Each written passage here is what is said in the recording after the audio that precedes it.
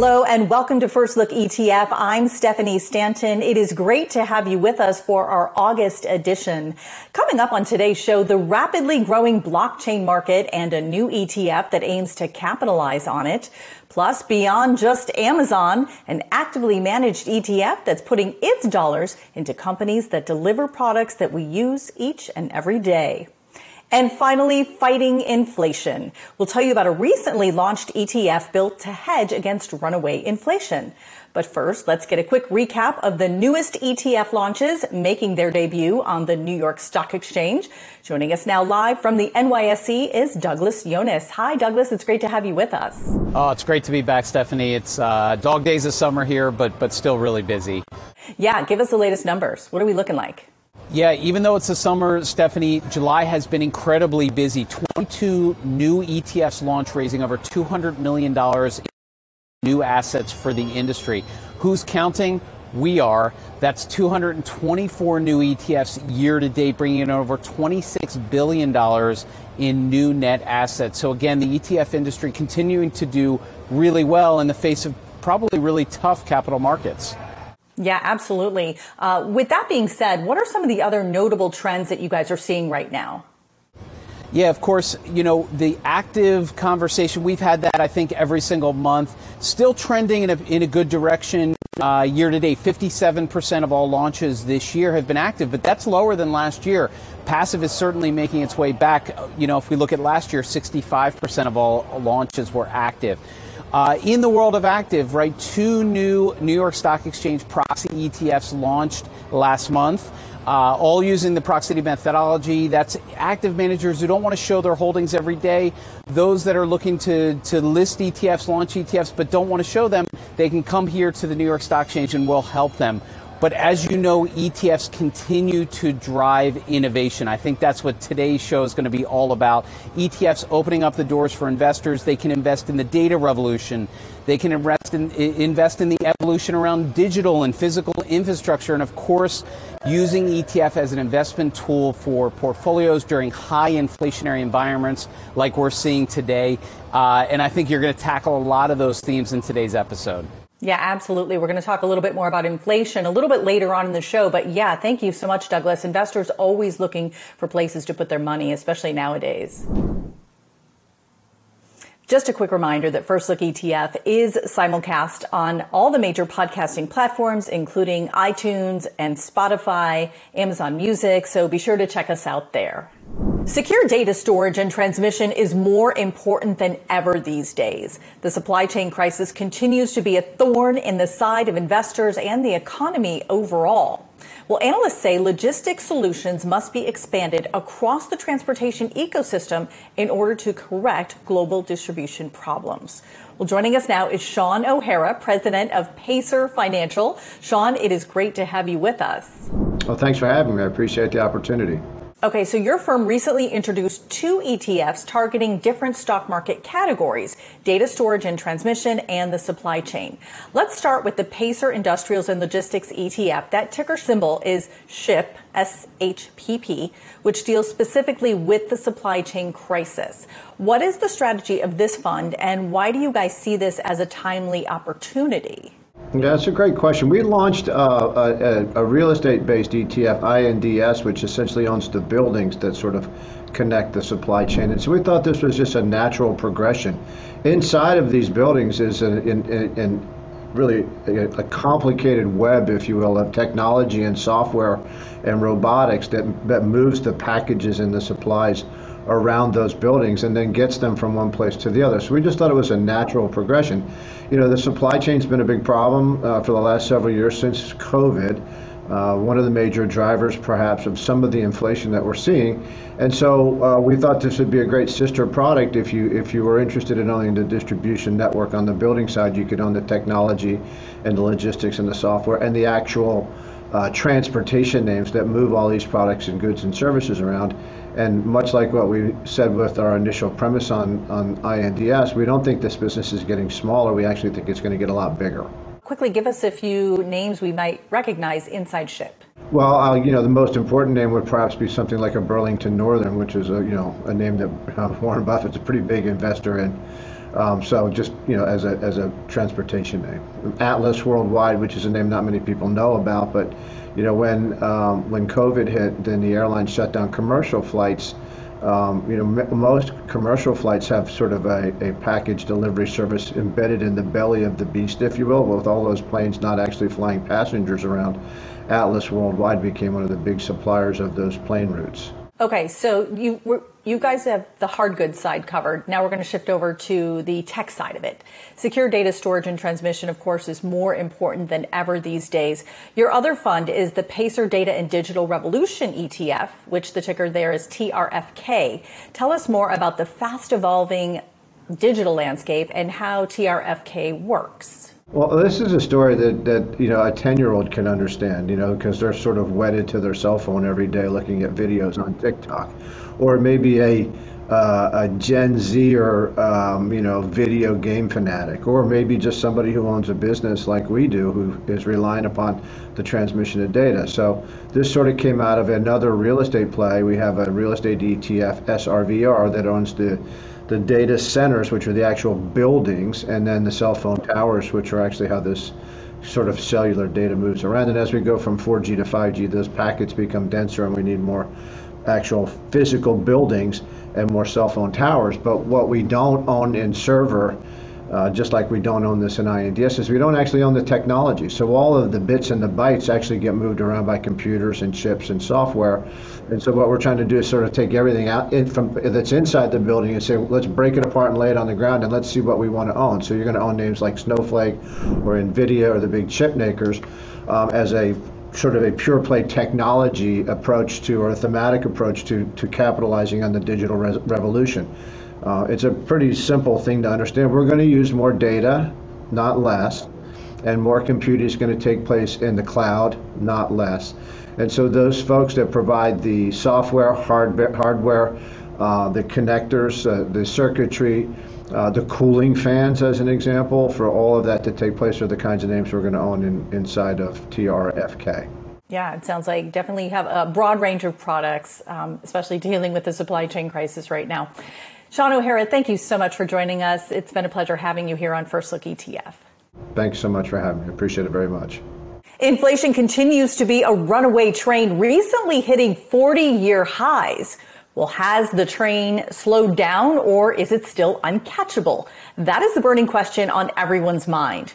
Well, joining us now to discuss a new ETF designed to hedge against higher inflation is Doug Fincher, Portfolio Manager at Ionic Capital Management. Hi, Doug. It's great to have you with us. Hi, Stephanie. Great to see you. All right. So inflation is at levels that we haven't seen in about 4 decades. Everyone is concerned about the high cost of food and basic necessities, pretty much the high cost of everything, really. Do you believe that the current bout of inflation will stick around, or do you think that it's waning? We think inflation will be with us for a while. We're not making any kind of extreme call on hyperinflation or anything like that. And we do think that there's a good chance that inflation levels will subside eventually. The question is how fast and to what level. We've been in this deflationary world for so long. I think investors and consumers talk about it, but I don't know that they really appreciate the impact inflation can have not only on purchasing power, but on investment returns. Historically, it's taken a long time for inflation pressure to build. You look at a country like Japan, and it takes a long time for it to slow down as well. And from the Fed's perspective, the Fed's committed to raising rates to fight inflation, but monetary policy is a really blunt instrument, and the market perhaps, even as the Fed themselves are fixated on month-to-month changes like we all are, it takes a long time. In the short-term, increases in rates won't have an immediate effect on real inflation. Also, I think the thing that's got to be on people's minds is what happens if the Fed gets it wrong, like they did by not reducing stimulus last year. I don't think that anybody believes that the Fed can get to their 2% target within the next year. And again, that point of stagflation, P&G mentioned it on a call yesterday. And even on if the recession is shallow, and I think a lot of investors are pinning their hopes on it, and that's been sort of behind some of the recent moves in the market. If the inflation excuse me, if the recession is shallow, look at the energy complex. You've got a supply problem there, not a demand problem. So a shallow recession is not going to dent demand. And then a couple other points. You had a PPI, a productivity number out today. They talked about rising labor costs, and then two things on the government front. We had the CHIP Act. The CHIP Act is essentially deglobalization, and that's not deflationary. That's inflationary. We're not manufacturing chips in California because it's cheaper to do so. We're doing it for national security reasons. And I think finally the last point, not to be cynical, but you look at this Inflation Relief Act that was signed on Sunday night. Look at the commodities associated with things like EV, copper and silver. Prices spiked on Monday because of the same supply-demand imbalances that we've seen in other areas like the commodity complex. So no, we don't think it's going to go away anytime soon. So bearing all of that in mind, the Ionic Inflation Protection ETF, which is ticker symbol CPII, takes a bit of a unique, actively managed approach to hedging against this, I guess, runaway inflation. Tell us more about the fund's strategy and some of its holdings. Sure, Stephanie. It's CPII is designed to profit during periods of sustained elevated inflation, increased realized inflation, and inflation expectations. To achieve the objective of the fund, we enter inflation swaps, pair swaptions on U.S. interest rates, and the balance of the assets are invested in TIPS. So specifically on the TIP front, approximately 90% of the ETF's assets are invested in short-dated TIPS, which are effectively floating rate notes on inflation, and in our view, the best way to capture elevated CPI.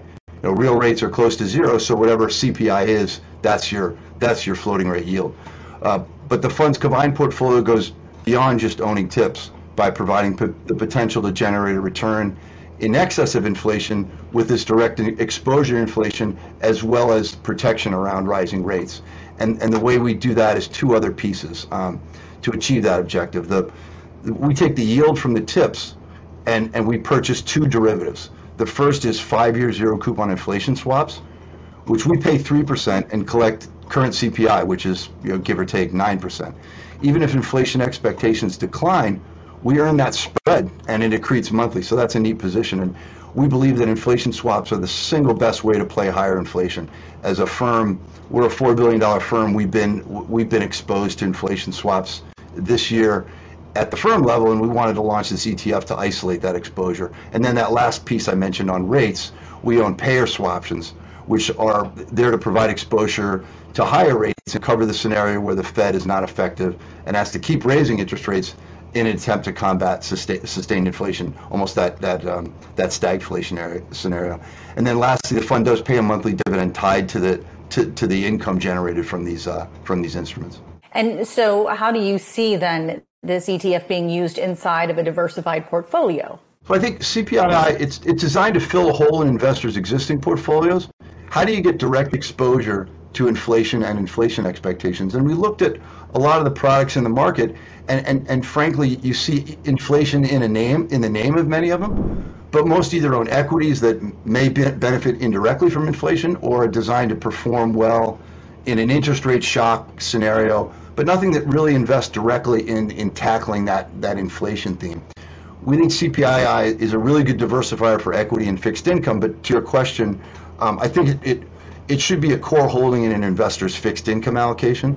We think as much as 10 to 20% of that fixed income allocation, because it's got to be, from an efficient frontier perspective, it's got to be big enough to make a difference. And we think it's important to have that component, something that actually is going to perform well if inflation is rising and you're losing money in the other holdings that you own. And I think just to take a step back for a second, I mentioned this earlier, but about a year ago, at the end of 2021, the Fed pivot really changed the investment landscape, and we went from this deflationary world that we've all known for the last 30 years to this inflationary one. It was great for stocks and bonds. It certainly this year hasn't been so good for stocks and bonds. And you look at risk parity and 60-40 strategies, they've had some of the worst returns in 30 years. So I think it's important to provide something that is going to be a counter to those sort of trends. So again, the strategy is designed to benefit inflation if inflation remains high, if inflation expectations rise, or if the Fed hikes but inflation remains hot and we get that stagflation.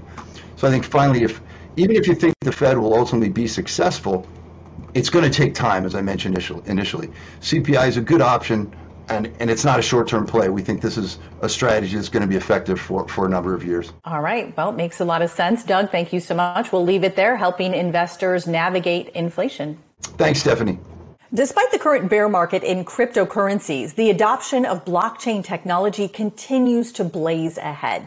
Now, according to one study, the business value generated by blockchain technology will surpass a whopping $3 trillion in just 8 years.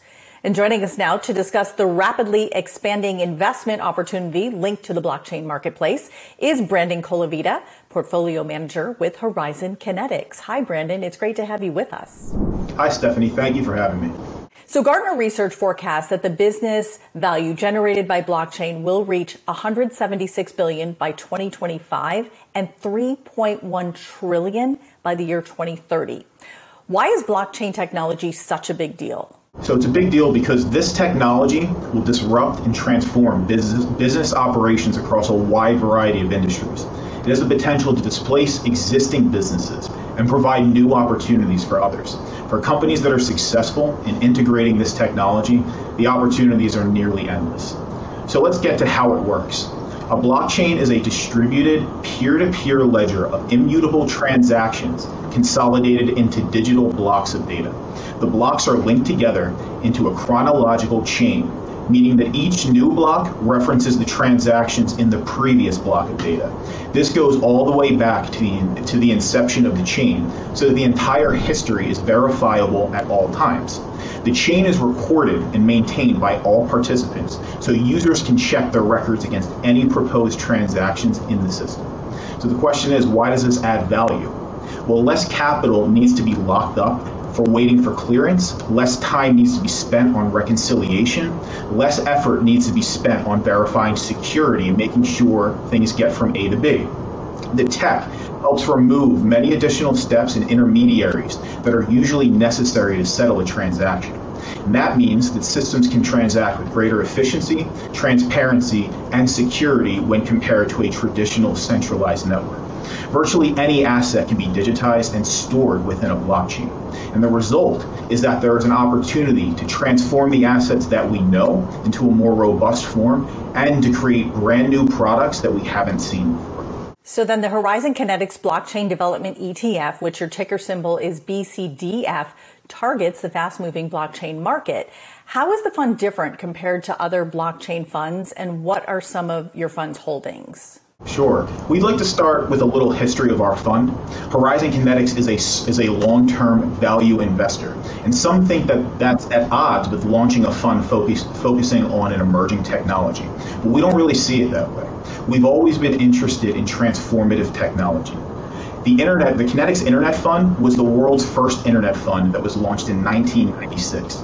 And at that point, our approach was as contrarian as it is today. We didn't invest in the high-flying internet startups that populated most internet funds over that period. Instead, we focused on companies that would benefit from the long-term entrenchment of the internet in our daily lives.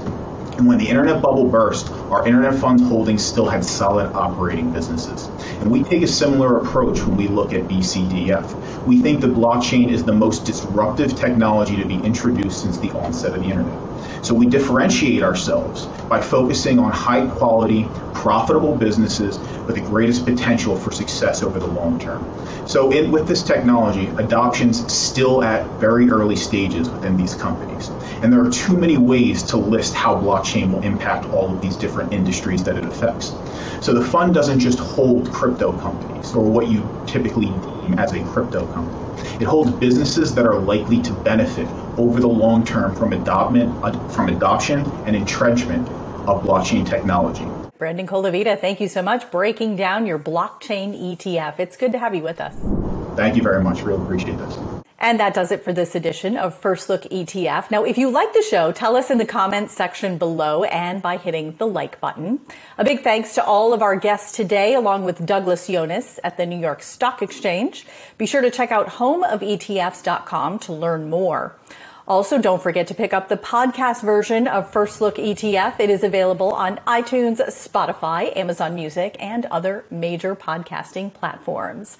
I'm Stephanie Stanton with ETF Guide. Thank you so much for watching First Look ETF. We'll see you next time.